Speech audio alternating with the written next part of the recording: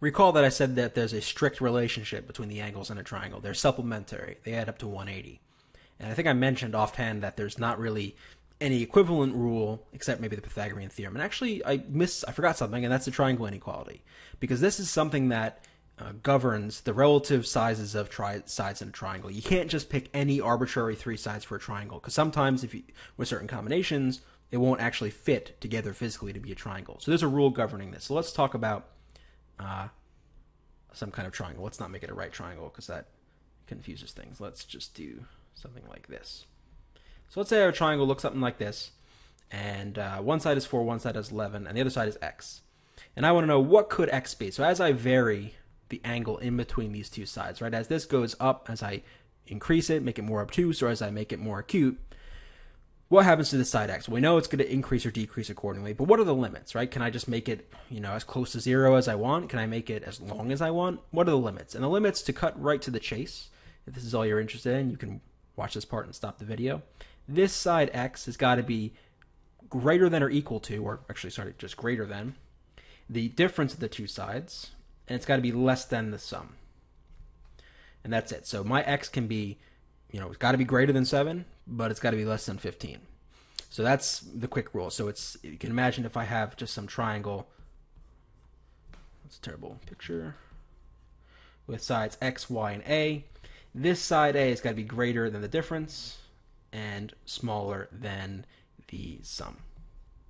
Now, if you want to know why, because this is a good way to remember it, if you don't remember this, you can remember the explanation. Why is this the case? Let's take this triangle over here.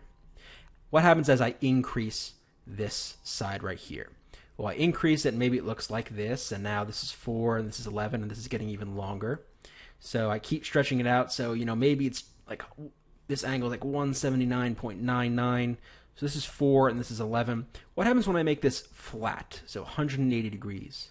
Well, this is 4, and this is 11, but notice this isn't a triangle anymore. I can't draw any side, any straight line from either one of these points to connect the triangle, except, in some sense, the line that's already drawn. And notice that is a length of 15.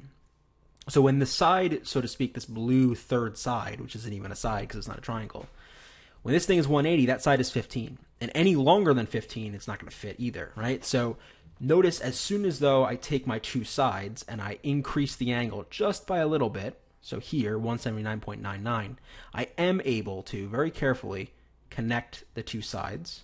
And this is going to be something less than 15, right? Can't be 15 because that's when it's completely open, but as soon as I close it, it's going to be less than 15. And that's where it's got to be less than 15 comes from.